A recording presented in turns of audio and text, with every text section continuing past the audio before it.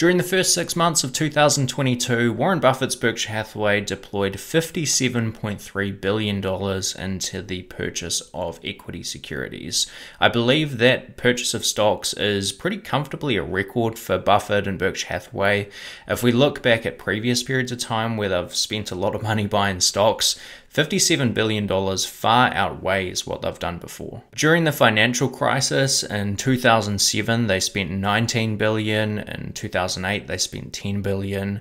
And when they were accumulating their massive stake in Apple, in financial year 2017, they peaked out at about $20 billion in terms of the purchase of equity securities. And those are all full year numbers. So for Buffett to spend $57 billion in the first 6 months of the year is pretty unheard of. And it's a massive swing in terms of buying stocks in the market. And as I'll cover in quite a bit of detail in this video, quite a substantial portion of that $57 billion has gone into the purchase of two oil stocks, namely Chevron and Occidental Petroleum.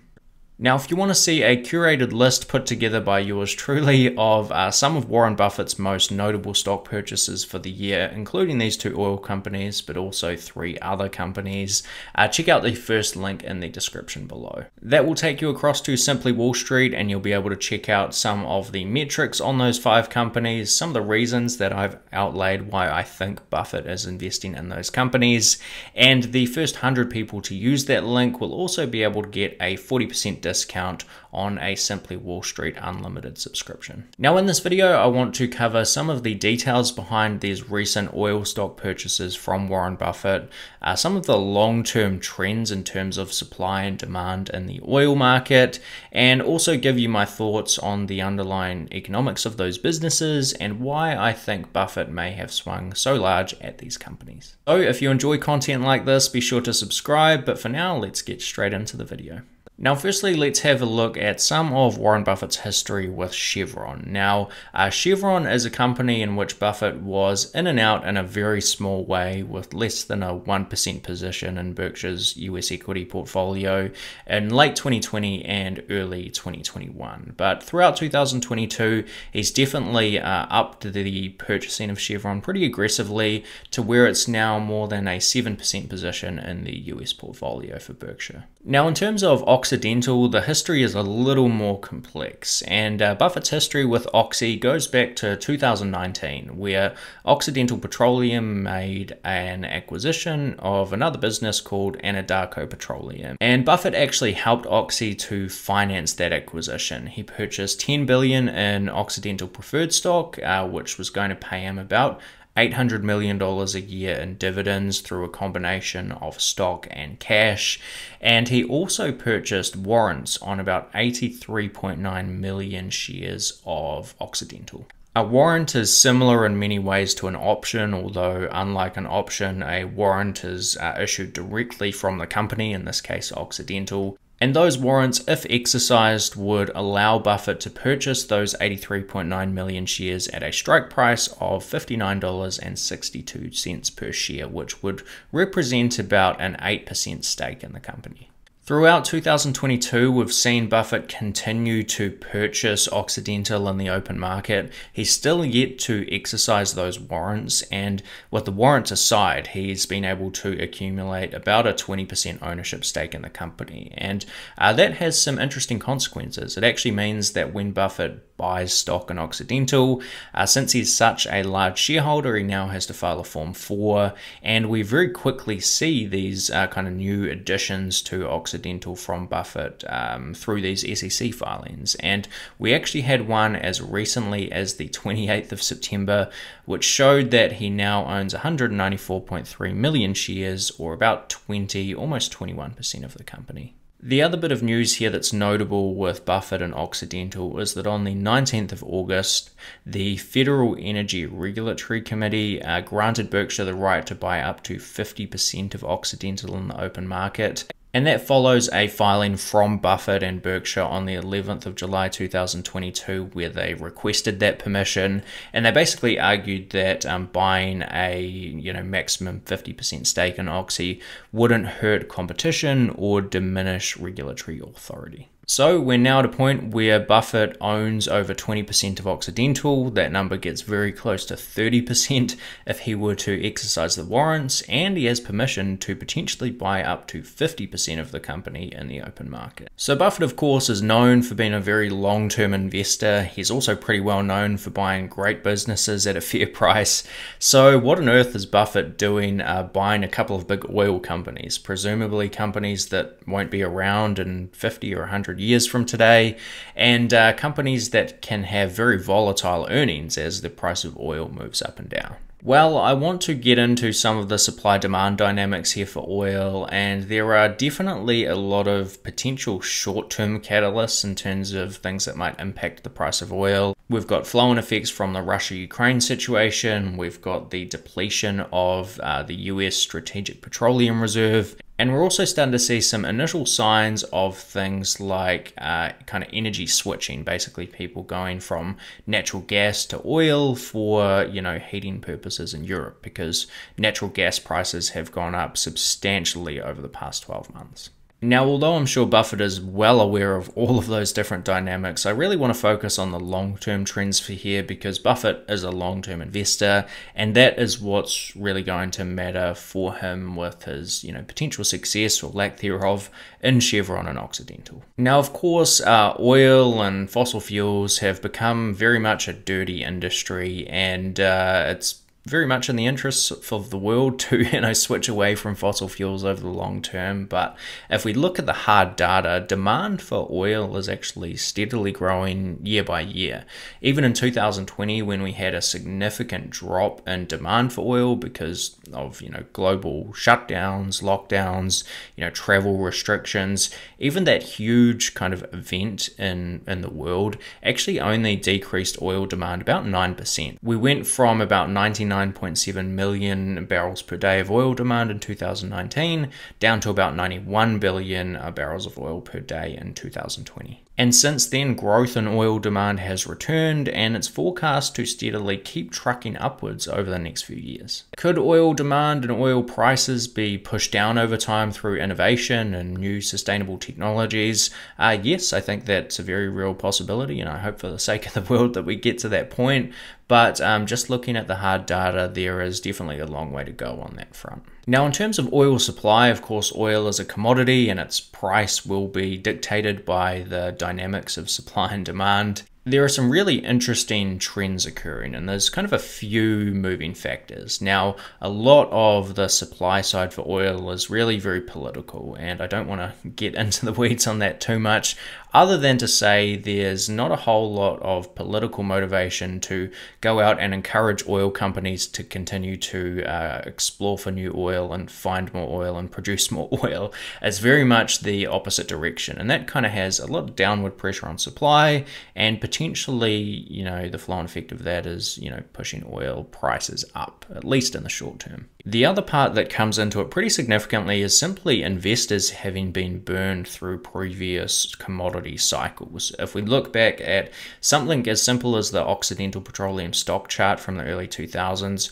we'll see that Oxy was ripping upwards, and something similar was happening in a lot of oil companies, not only in the US, but in many parts of the world through that time. And the core thing that oil investors were really looking for at the time was growth. It was all about growth and exploration and finding more oil. And after oil peaked in 2007, a lot of investors were really burned. And if you listen to basically any investor call from an oil company these days, there's very few of them talking about new oil exploration and looking to grow capacity. Almost all of them are instead focused on things like share repurchases and dividends. So you have this really interesting dynamic where oil demand does continue to steadily truck upwards over time, and there's politics and capital allocation potentially pushing the supply of oil down, or at the very least slowing it from growing as fast as it might have done historically.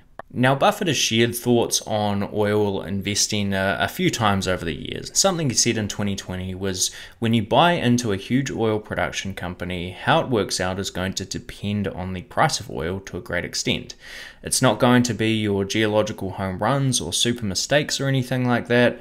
It's an investment that depends on the price of oil. So what does the future look like for the price of oil? Well, I'm not going to sit here and act like I can predict that.